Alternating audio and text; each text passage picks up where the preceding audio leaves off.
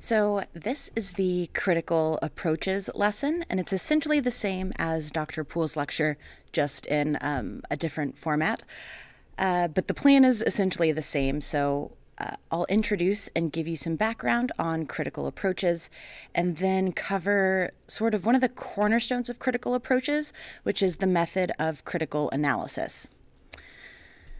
So, as we get started, we'll need some background on the father of the critical approach, Karl Marx.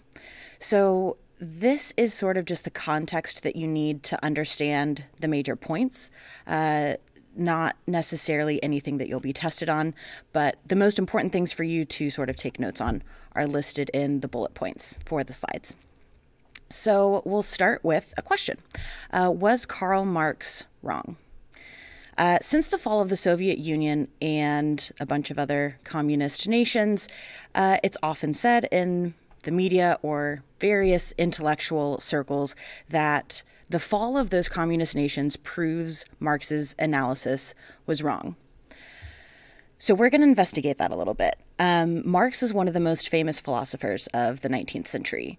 His work on both philosophy and economics have been super influential. And what Marx essentially argued is that as you look through history, you see a natural progression through various forms of economic development. We start out with slaveholding societies in Rome and in Greece. In those cases, the economic power was provided by slaves. After that, we come to the feudal era where we have lords and peasants. The peasants work for the lords. And also in that feudal era, we have independent artisans that form guilds, like the Potter's Guild, for example. And those artisans owned the means of what they produced, and they passed it down through generations. So it's likely if you're a potter, it's because your father was a potter, and his father was also a potter. Succeeding that was the capitalist system. So capital, large amounts of resources, have to be invested to do things like build factories and produce goods and pay the workers that make those goods and work within the factories.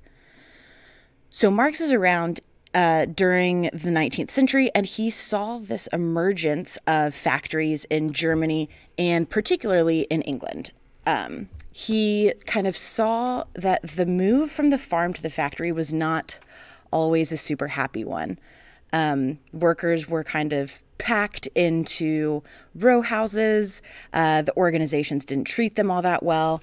And if you remember our lesson from about classical organizations, the classical organization evolved in part to give workers some degree of rights and safety so that it wouldn't just be an all-out war between the factory owners and the workers.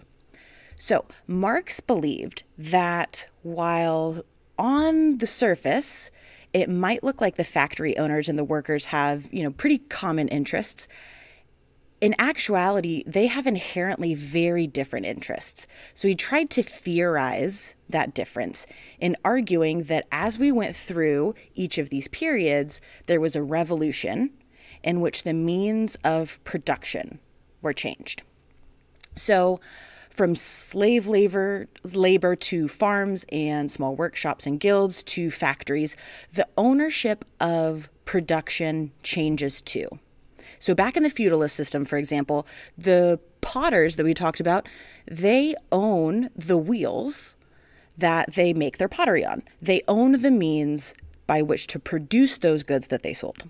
So this is really different from the capitalist era. Marx points out that in the capitalist era, the workers don't own the means of production. The workers don't own the factories like the potters owned their wheels. And what Marx argues is that this puts the owners of the factories in inevitable conflict with the workers. The owners get richer and richer. The workers get poorer and poorer. He says that the workers will then realize that they have common interests. They'll band together, there will be a revolution, and we'll move on to that next system, which he said was socialism. Then, of course, communism was the political system that sort of grew out of socialism. But the several states that adopted communism, not all of them fared all that well. So Marx was wrong in a way.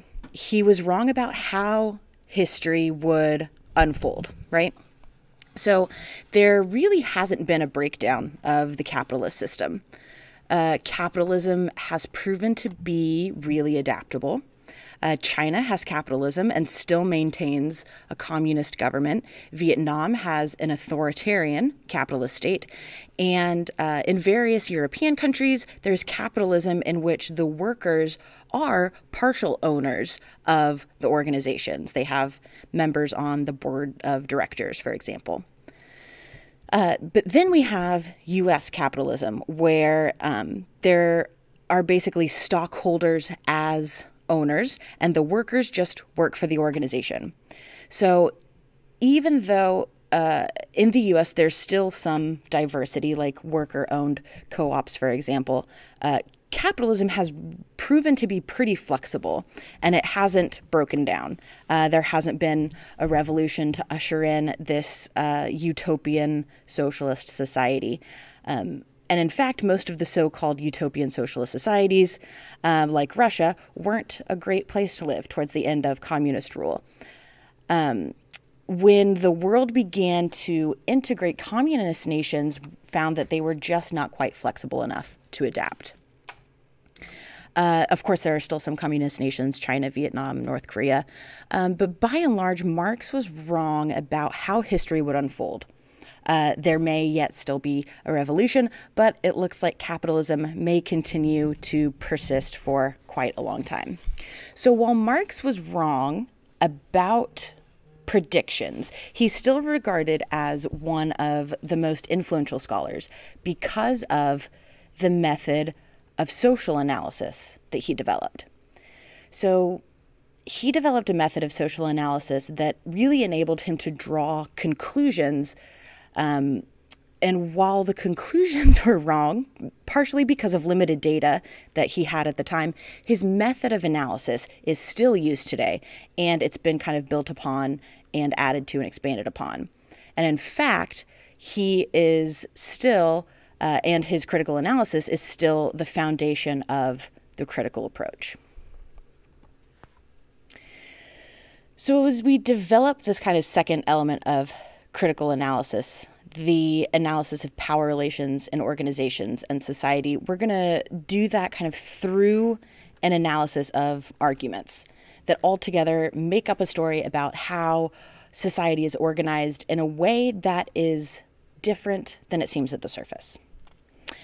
It is organized in a way that puts some people in a position of power over others, and it also does so in a way that kind of hides that it's doing that. So the first premises of critical analysis is that power in organizations and societies are not quite what they seem. What they appear to be is hiding something underneath that's quite different. So we see society organized in a way with certain power relationships. Up to now, as we looked at organizations, we had, the classical organization, human relations, human resources. They're all organized to achieve certain goals. And the argument has been with all of those systems that we've looked at so far is that the organization is rationally put together to achieve certain goals. If someone is in charge, it's because that person has proven to be effective. If someone else is a manager, the idea is that the organization is there to help them kind of meet their goals. Those at the bottom of an organization are there because that's where they're best suited. So basically, the reason things are organized this way is to help the organization meet its purpose. But what the critical analyst says is that if we look deeper, this isn't always the case. Of course, there are goals that organizations have, but there are also other things going on in organizations, in particular, power relations. Most of these operate in a hidden fashion. At a deeper level, organizations and society exert control over people so that some people have an advantage over others. This kind of basic analysis that things aren't quite what they seem, that's really what lays at the core of the critical approach. So we're going to kind of explore some of the consequences of these means of control that seem to put some at an advantage at the expense of others. So a question that you might have after hearing that first argument is why the organization is exerting control over people. Why are those necessarily disadvantages for people?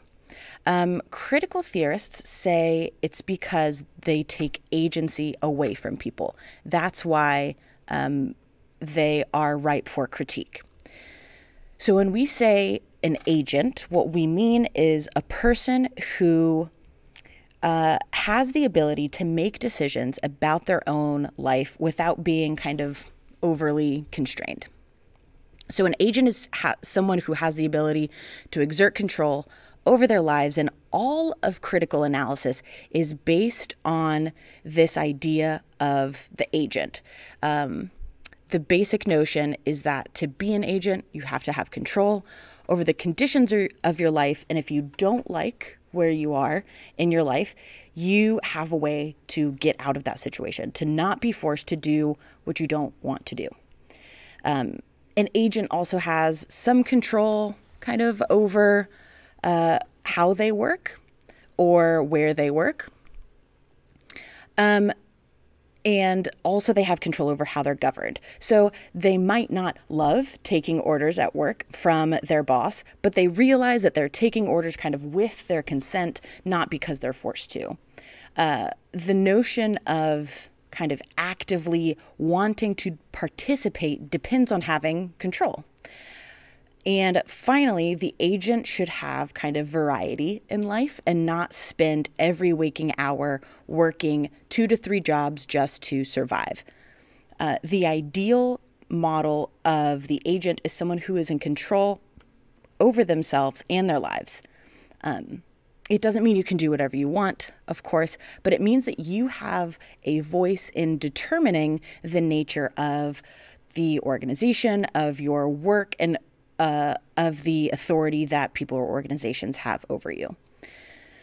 So critical theory argues that the structure of society and organizations prevent people from achieving this ideal model of the agent. So that's kind of where we're going to take this in future arguments. We're going to go over why critical theorists argue that the structure of organizations prevents people from realizing this ideal model of agency.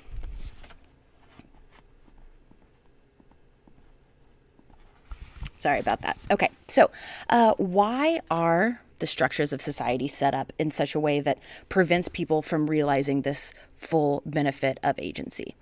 It really starts with the pervasiveness of power in society. What critical theorists argue is that different groups of people have different interests, and those different interests come into conflict. One group attempts to control the other through power. Different groups have different sources of power. For example, management and workers have conflicting interests. So managers try to gain control of workers through formal power, for example. The workers may resist, they may band together, they may do some kind of protest, maybe form a union. But the struggle over the arrangement, the power arrangement in an organization is decided by means other than like pure rationality, pure rational disposition. Miller discusses some sources of power, and one of them is that formal authority, like management has over workers. But there are a few more that we want to add. So one is control over technology as a source of power. If you know how to fix a computer or how to operate a machine, and you're the only one who knows how to do that in an organization, that gives you a degree of control. The organization now depends on you, and you can use that to your advantage. Symbolism is another source of power. When the CEO is walking around the office or when the president's walking around the factory floor, you see people following them around, and that makes them look powerful. Or think of like courtroom dramas that you watch when the judge comes up to the room or up to the bench. Everyone has to stand up. It's the whole all rise thing, right? So that makes them look powerful. That is symbolism as a source of power. So one more that we're going to talk about is the control of decision agendas and processes. I should probably fix that, huh? There we go. So the control of agenda and decisions, if you can control what issues get talked about and how, especially how they get talked about, you have a certain amount of power. So by controlling the agenda, you also are controlling what is possible to be discussed. Power is involved in nearly all aspects of organizations. And remember, different people have access to different degrees of power. And the access they have to power tends to give them leverage over other groups that allows them to put their interests over other groups, kind of imposing their interest on others. So as I mentioned, power is used to control. So the basic argument for critical theorists is that some groups use their power to realize their interests and control members of other groups. For instance, if you look at most boards of directors and see who's on them, it's usually old white men, right? This is getting a little bit better, of course, but it's still largely the case and was certainly the case, let's say, 4 or 5 decades ago. So because people that are older and white tend to be preferred for these positions, they have their hands on levers of power and can kind of use those levers to realize their own interests and not take into account the interests of others. As an example, we're going to look at maternity and paternity leave, or parental leave. So for a long time, getting parental leave has been a struggle for workers because a lot of people in control of these organizations are old white men. And even though they think they're being sympathetic to sort of the situation of the workers or these new parents, they might not understand the needs of others in the organization. The need for a mother to take time off to recover from giving birth and to spend time bonding with her child. And for that matter, for the father to take time off and spend time getting to know his child. So inadvertently, the group of old white men in the boardroom that resist this, rather than seeing parental leave as like a benefit for the child or for the worker, they see it as a disadvantage for the organization. That's an example of people in power kind of realizing their own interest through controlling members of other groups. And of course, this is not intentional. In most cases, the old white guys are just really convinced that they are making the rational decision. Is it necessarily bad that one group prevails over another? Maybe those old white guys have points of view that help the company prosper and that in turn help the workers and all the employees for that organization. But by imposing their interests, what they're really doing is preventing other voices from being heard. And actually, most studies show that family leave does not hurt productivity of organizations. And in fact, it can help make workers feel better about the company, feel more loyal, and be more productive when they do come back because they're kind of refreshed and reinvigorated. So if the older white men kind of had more of a dialogue with these people and heard their points of view, they might realize that they could help keep productivity and increase loyalty from those workers. The use of power is what keeps that dialogue from happening. And critical theorists say this is a problem. Critical theorists say that if the interests of everyone can be realized as much as possible, the organization will be as a whole better off, and the people as a whole will be better off. So I gave that example of, older white guys in the boardroom, but we're in the middle of a shift right now. So a few years ago, for the first time, there were more lower level female managers in organizations than males. People of color are getting into higher levels of organizations, and this is because of the persistence of pushing for rights and pushing for inclusion. This is something that critical theorists say, hey, we can help with. It will improve all organizations over the long run. As these older men, like in the parental leave example, who decided against leave, when they made that decision, it was a process that at the time seemed super rational to them. The company can't profit if we pay 5 weeks for someone who's not working. This sounds super rational. And in a way it is, but it doesn't sound rational if you hear the other points of view. You can keep employees happy, they'll be more committed, they'll be more loyal to the organization, they'll come back refreshed and more productive. So critical theorists argue that it's this limited point of view is actually what makes their decision not rational. Because their decisions are made by a small subset of people that have not heard all of the arguments. They're not working with complete information, and not all the points are considered. So this pretty much equates to making the decisions arbitrarily. So after listening to kind of that example, you might ask, why doesn't it make the new parent really angry? Sometimes people do feel that way.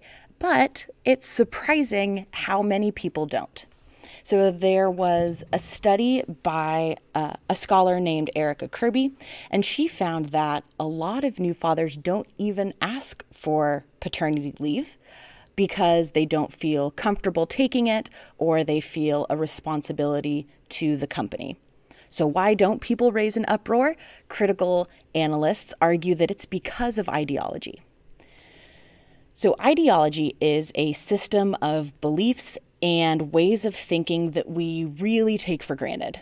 As the definition here says, ideology is a system of beliefs that we buy into and presents things that this idea that everything is rational, that there's no power imbalance at all. It's just in the best interest of the company, and we all kind of go along with it.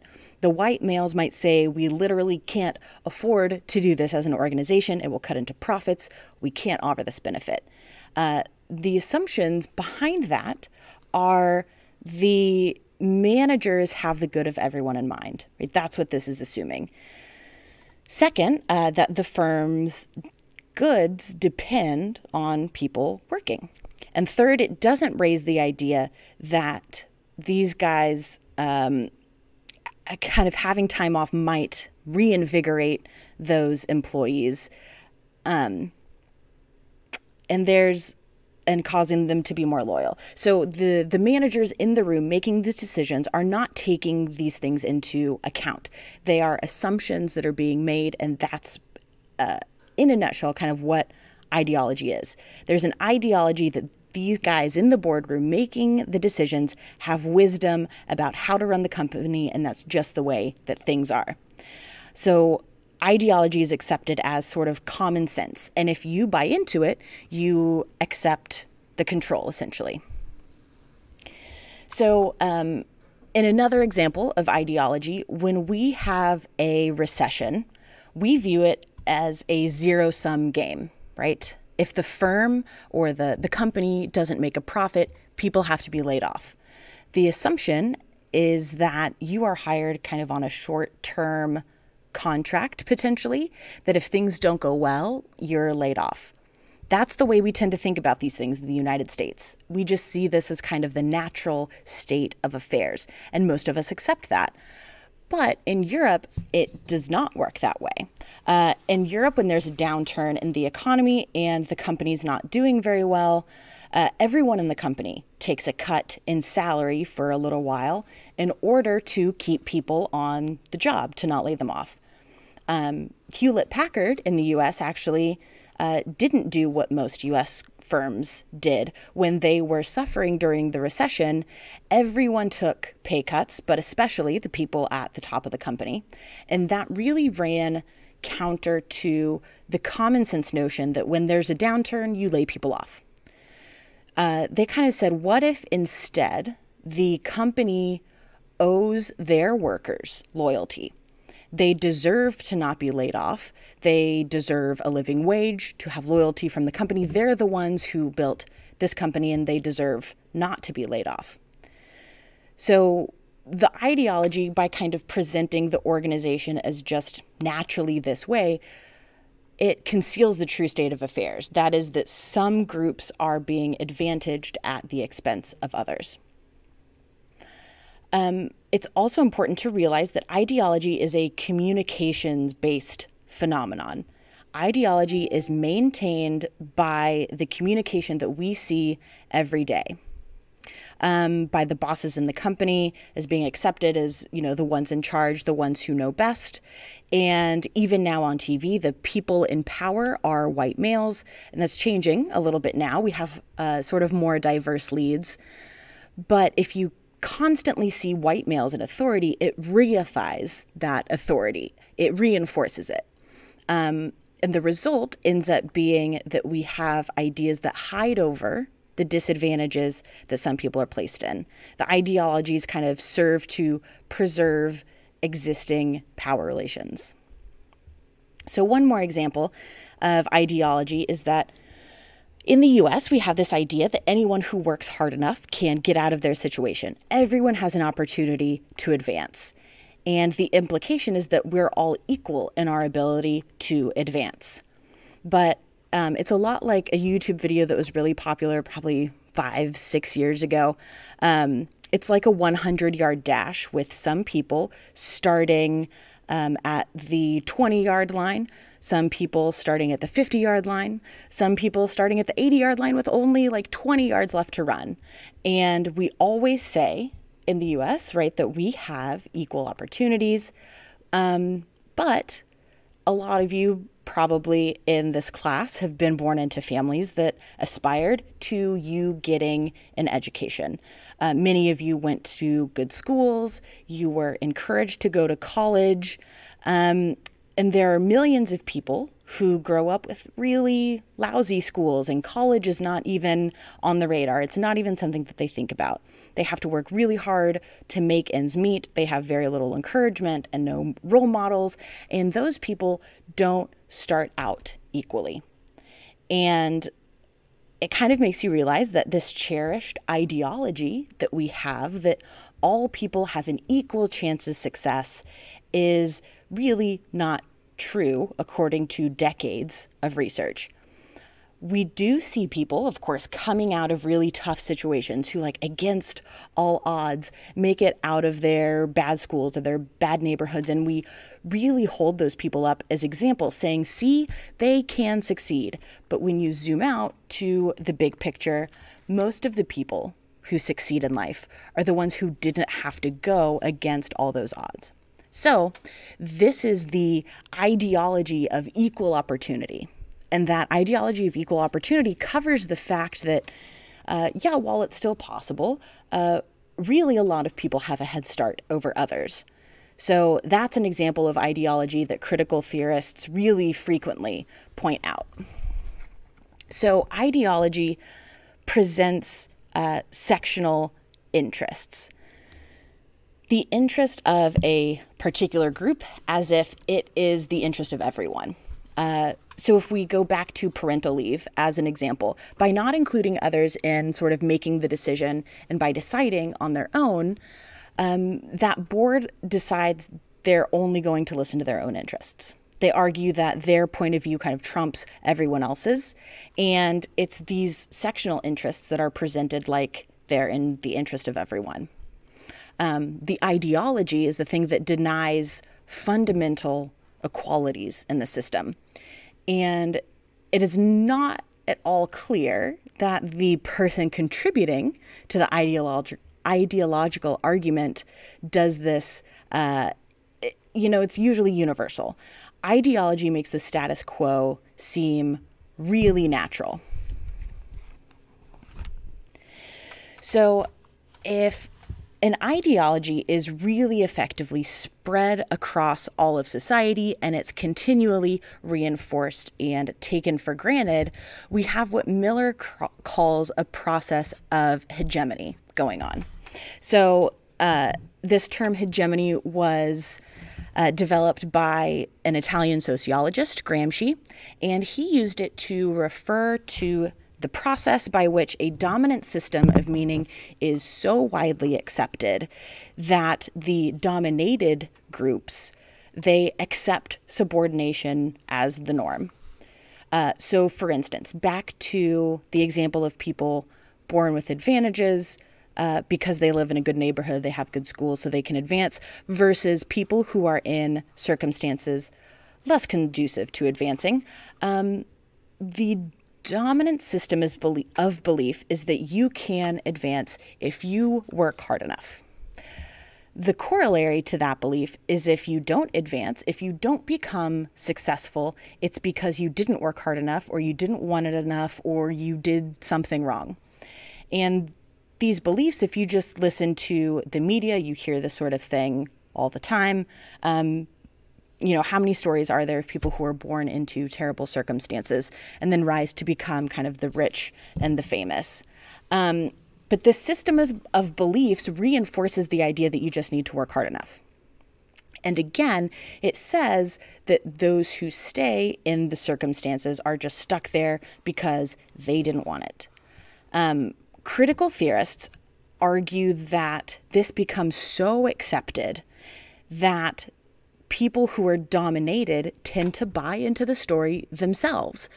They accept subordination as the norm. So the people that went to these bad schools and the bad neighborhoods, they just assume because of this hegemony that that's just the way things are. This was the case in the 80s in regards to parental leave. So people bought into the notion that, companies just can't afford it. They thought, yeah, all right, we're not even going to raise the issue. So hegemony is when they accept that common knowledge. If you connect that with critical approaches, you can see this in the poem that you'll read for your forum post this week called Dominant and Dominated.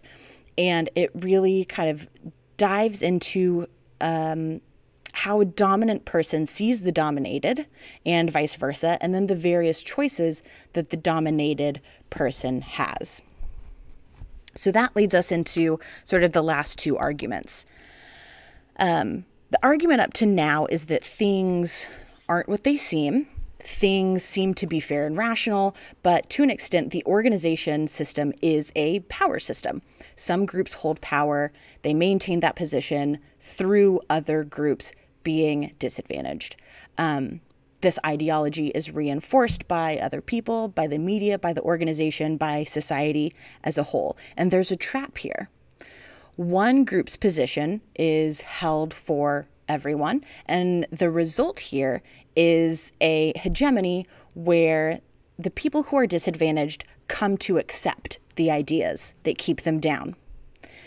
So there are a couple important qualifications. The first is that there really aren't any big critical theorists who say this is all because of a grand conspiracy. The critical theorists aren't saying there are, a group of, world leaders in a room laughing evilly to make all of this happen. What they argue instead is that ideologies, and the people in advantaged positions are just as captive to those ideologies. So people born into really good circumstances don't realize that that's maybe not the way it should be, and that there are alternatives. Essentially, all groups are trapped by these ideologies. Advantaged people feel, enormous pressure to succeed, and if they don't, they're seen as failures to everyone. So everyone is hurt by this, even people at the top. So critical theorists tell us that if we can just get people to see what's happening, we can free people from that trap. The other qualifier is that there are alternatives. There are all kinds of sort of dissenting views expressed in society. Miller calls this resistance. So there are a whole bunch of avenues for resistance. You can drop out, you can struggle against it. The reason we have parental leave now is because there were groups struggling against that accepted position. Many feminists fought really hard for that. And in the 90s, the Clinton administration required parental leave, unpaid parental leave, but a step in the right direction. The Occupy Wall Street movement is another really interesting example that I lived through. So the Great Recession was in 2008, and that's the year that I graduated from high school. And a few years into that recession, when I was an undergrad in college, probably a sophomore or junior, I think, the Occupy Wall Street movement was really getting big. And the point of this movement was that they were resisting this idea that during a downturn in the economy, firms lay off low-level workers, if you remember that example from earlier. They were resisting that really commonly accepted ideology that a CEO deserves to make 287 times more money than the lowest paid workers, or resisting the idea that the CEO is worth 287 times more, works 287 times harder than the low-level employee. These movements or acts of resistance push back against society's ideologies. They attempt to go against that cultural hegemony and say, no, I am not willing to be a part of this power imbalance anymore. And critical theorists point out that the dominant have the ear of the media, their ideas are repeated over and over. So the resistance is really fighting an uphill battle. If that's something that you're interested in, I would recommend Noam Chomsky's idea of manufactured consent. Super interesting if you're interested in that sort of thing. So that brings us to ask kind of what is the role of the communication scholar in this, or the role of a scholar in general? The role of the scholar is to begin to create the antithesis. So the thesis is sort of the status quo, and this creates resentment, and this kind of gives rise to the antithesis, the critique of the status quo. So yes, we do need to have family leave, for example. The communication scholar, according to critical theory, their role is to see through the ideology and to really analyze the discourse. Remember, ideology is a discourse because ideology is communicatively created and sustained. So like Miller said, the role is to uncover the unheard voices. The role of the communication scholar, or the scholar in general, is to uncover those voices and make people aware of those ideologies that a lot of times they just take for granted. Once people are aware of the ideologies, the argument is that you've made a really long step towards freeing them from it. Because once you begin to sort of get away from the status quo, that's when you're able to start to see alternatives. And this is the ultimate goal of a communication scholar from a critical perspective. Critical scholars argue that the role of a communication scholar is to emancipate people from these beliefs. So does that mean that critical theorists want to see all the people in power, knocked down a peg or, brought down low?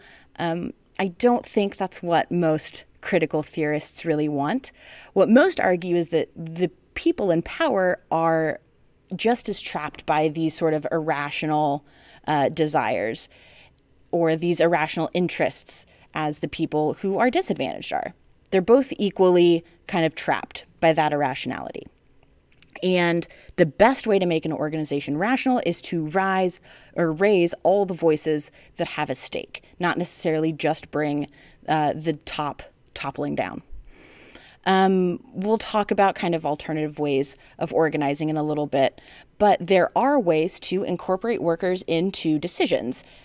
So critical theorists don't all want to destroy the status quo. They want to pretty much just level the playing field. And to do that, we have to break through some assumptions. So the goal isn't to destroy, but to let unheard voices be heard and to promote a more sort of democratic view of the firm and of the company. So we're going to talk about a few examples of critical approaches and critical analysis. And the first example is what's called concerted control. So it's a phenomenon that we'll kind of define by working up to that definition of the term. So concerted control in organizations was developed by George Cheney and Phil Tompkins. And what they were trying to do is sort of trace our identification with organizations by enthymemes. So identifying means we see ourselves as being an important part of the organization, and the organization as being an important part of us. We feel a sort of oneness with the organization. And they argued that when we do this, we buy into the values of the organization, and this allows the organization to influence our behavior and our beliefs via enthymemes. So if you are unfamiliar, an enthymeme is a syllogism with one or more unexpressed premise. So, for example, all people are mortal. Socrates is a person, therefore Socrates is mortal. In a syllogism, kind of all the reasoning is spelled out. An enthymeme is a syllogism where someone makes a claim, but it leaves, one or more of those premises unexpressed. So for an example, if you really identify with your organization and you are at the end of a really long shift, you have 2 minutes until you get off work and you're off the clock, and someone comes in at the last minute with a problem that is going to require you to stay 15 or 20 minutes. And you know that you're not getting paid for that time when you're off the clock. Your shift ends. You're not going to get paid for the 15 minutes that you stay later. The kind of reasoning process that these theorists say is going to unfold is this. The company is always right, and unexpressed premise here is that pleasing the customer is good for the company. So this important customer has come in and wants you to do something that's a little bit unreasonable, stay 15, 20 minutes that you won't be paid for. But you accommodate the customer so that the organization can benefit. You identify with the organization to such a point that you accommodate that sort of unreasonable request, working without being paid. And by staying to kind of help the customer, you do that because you identify with the organization and you incorporate their values into our premises. So to the extent that we identify and internalize the values, the enthymematic process, we can often act inconsistently with our own interests. We act against our own interests. We're suppressing our interests in favor for the organizations. So Cheney and Tompkins kind of extended this to study the way in which concerted control, that's what this is called, that the organization controls you because you accept the values. So next we get to another example that comes from the study of team empowerment in organizations. So you might remember when we talked about the human resources theory or human resources type of organization, one of the means by which the organization tries to develop its members is by involving them in teams. And these teams are sort of given the ability to self-manage to a certain degree. And it's meant to empower the workers. So in this particular study, it's at a company called Excel, and it's a manufacturing company that was, pretty hierarchical. But they went and they took a look at some European companies that were really very effective and took a team-based approach. So Excel came back. They reorganized this factory into 3 teams: the red team, the blue team, and the white team. And they let those teams decide how to organize the workplace. And they let them organize themselves as long as they met their production quotas. If they didn't meet those production quotas, the managers would kind of step in, come help them problem solve and that sort of thing. So James Barker studied these self-managing teams, and what he found was that putting people in teams actually led to a stronger system of control. So in the blue team, there was one member who was consistently coming in a little late to work, by 10 or 15 minutes, because she didn't have childcare in the mornings and her daughter's school was really far away. She was running against the clock, having to speed to get from school to work on time. And the other members of the teams who managed themselves began to talk about it and say, she is not living up to her end of things. She's showing up 10, 15 minutes late pretty frequently. And what happened was that the team met without her and set some rules. They said, if you were late more than 2 times a week, you have to do extra work. You have to stay late after work for the amount of time that you didn't show up at the beginning of your shift. And the woman was not aware that these changes had been made or that these decisions were made. So the next day, she comes in late, and the weekly leader informs her and said, that this isn't fair. We've all made this decision. So, of course, she was really upset, but the teams all stood around her kind of in a little semicircle and said, sorry, this is the way that it's going to be. The woman tried to go along with the rule, but she eventually left the team and quit because she just couldn't live with this new rule. So what we see happening here is as the team moved into self-management, it incorporated management's idea that they had to meet a quota, and they organized all the work around that goal. They adopted management's goal as their own, and they adopted rules that were pretty inflexible. Barker, the scholar who was doing this research, concluded that team-based systems led workers to control each other because they internalized the organization's values and rules, and then they imposed those rules on each other. And on top of that, they were often less flexible than the traditional managers were. A manager maybe would have sat down with that woman and worked something out, but the team was not willing to consider alternatives. They had kind of a stronger discipline on their own members. So the moral of the story sort of here is that teams can internalize the value of people other than themselves to an extent that the values can control the team. So this is an example of hegemony in which they are controlled to an extent that they don't even question it. And they go on to reinforce those values and reinforce those rules at the expense of others. So the second example expands one that Miller kind of discusses really briefly. And by expanding it, we can see kind of interesting ways that the ideologies may operate in organizations. So This is from a study called Sequestering Sexual Harassment. And before we start, it's probably helpful to define sexual harassment. So sexual harassment in this study is defined as offensive conduct directed at a worker because of the worker's gender or gender orientation. It can include pictures, speech, unwanted verbal/physical conduct of asexual nature, end quote. So this conduct is definitely actionable. It's against the law, but it's a real problem in U.S. organizations. So a recent study found out that over 40% of women and 15% of men report being sexually harassed in the last 10 years.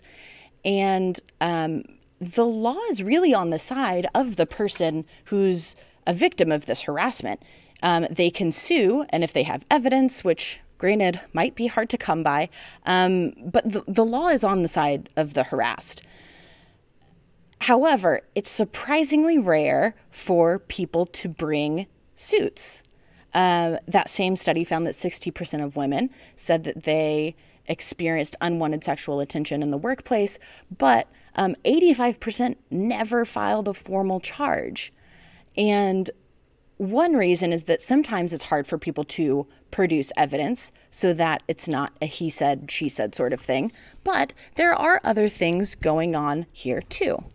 So a scholar and researcher named Robin Clare went out and studied these responses to a number of women had to experiencing sexual harassment. So she interviewed them about the incident and how the organization responded and how they felt about it. And for the most part, she was framing her questions to get to kind of the objective recall rather than opinions, just trying to get them to reconstruct the situations. And what she found in her research was that to a surprising extent, both organizations and women kind of collaborated to frame harassment so that it just wasn't seen as a problem. The responses represent some interesting ideologies. So the first to bring a sexual harassment suit is not in the best interests of the company. If the woman identifies with the organization, she is much more likely to choose what she thinks is in the organization's best interest, even if it goes against what is in her best interest. The second is we would never let someone sexually harass you. You must have just misunderstood the situation or misread the situation. And once again, this is, expressed by the manager. And this is an attempt to kind of deny or disguise the problem. The ideologies, remember, attempt to sort of cover or paper over a problem. This is a really good example of that. This company is so good that we wouldn't let anyone do that. You misunderstood. So third, something else that was conveyed was boys will be boys. The dominant issue, the view of the men are naturalized and reified. Men are just going to do this once in a while. And when Claire kind of explored with the women to see how they reacted to sexual harassment in the workplace, these are the responses that they gave. So they frame it kind of by colluding with the dominant view. Some women just accepted the dominant interest. One woman in particular decided to quit rather than file a lawsuit. She just said, it'll be easier. It'll be easier if I just leave. That buys into something that's not in their best interest, right? She's sacrificing herself. The other buys into that second organizational argument. She's buying into the premise that, she's misunderstood. And then the last one here on this slide buys into the boys will be boys ideology. These are women who have been harassed, sort of finding excuses. And we can trace this to them buying into the dominant ideology of the organization and choosing what benefits the organization instead of their own interests. So other examples are, oh, it's trivial, it's not a big deal. Another response was denotative hesitancy. So she was acknowledging that, this guy in the workplace made an advance that looked sexual, but she didn't really want to label it as such. And then third here, we have finally, this is a private matter. I'll handle it. They take responsibility themselves in these situations instead of putting it on the company. So in effect, this is a really textbook example of the ways in which an ideology can make us accept certain behaviors. How we think the organization is acting in the best interest of the workers, and these beliefs advantage one group over another. It ends up in a collusion between the women and the organization to sustain these conditions that really kind of aren't that great. So remember, ideologies are enacted. They control behavior of disadvantaged groups, and they preserve the privilege of advantaged. So these are a couple of examples that show kind of how a critical theorist would approach a topic and try to make power relations in an organization a little bit more relevant or evident. So what they try to do, again, is make people aware of what is happening. Remember, critical theorists say that people are agents. So if they are aware, they can try to change things. And many critical theorists would ask, kind of, what are the ideologies that you hold today, that you take for granted, but that give you an advantage over other people? Or maybe what ideologies do you hold that you buy into that disadvantage you? So the critical theorists really try to look for alternative voices and perspectives and then surface them so that they're part of the dialogue that we are having both in society and in organizations. So in class on Tuesday, we'll look at some more examples and we'll start kind of discussing your opinions about the role of critical analysis in the organization. And again, see a little bit more about how we can perform critical analysis in organizations and what that can tell us about the people that work there, how they interact, and how the organization functions.